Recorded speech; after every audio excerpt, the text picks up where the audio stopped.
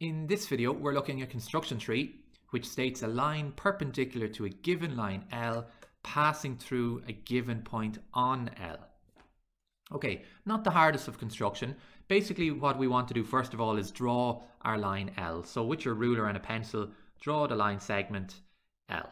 Okay, so a straight line on your page, label it because they want it to be called L. And now what I'm going to do is, according to the construction, is that there is a point on that line L. So I'm going to label a point somewhere on that line, doesn't matter where it is, and I'm going to call it P for point. Okay, so that's my line L constructed and the point P constructed. Next thing I'm going to do now is take out my compass. With my compass, I'm going to sit it at the point P that I've constructed on the line L, and I'm going to draw an arc either side of the point P, okay, along that line L. Doesn't matter what the radius of your compass is, okay, so it doesn't matter. So I'm just going to lock in a sample radius there, and I'm going to draw my arc. Okay, so I'm just drawing my arc. You can draw the full circle if you wish, but the arc is just part of a circle.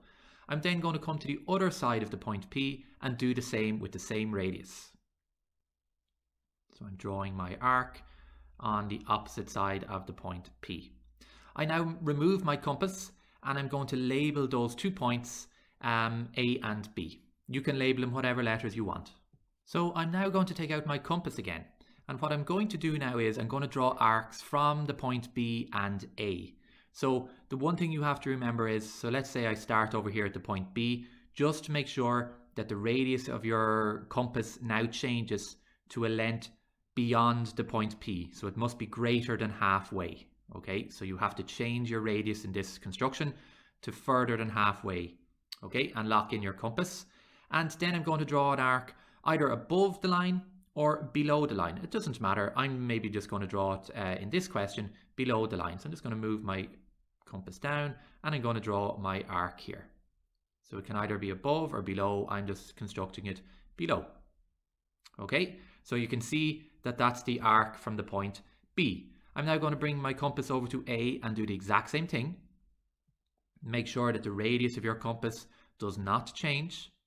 And I'm going to swing around my compass. Don't need to draw it yet, but now I'm going to set in my compass and I'm going to intersect those arcs. So you can see here that I'm constructing my second arc and it is intersecting the first arc. I can now remove my compass and I'm going to take out my ruler now. And I'm going to sit my ruler at the point P, which they gave us originally.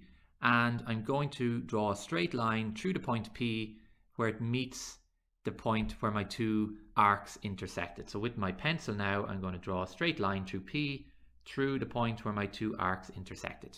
And that is basically the construction finished. If we recap the title of our construction, they wanted us to construct a perpendicular line to the line L, and that's basically what we've done there. Remember that perpendicular means it creates 90-degree angles. So I've created a 90-degree angle here on 4 sides of my line L.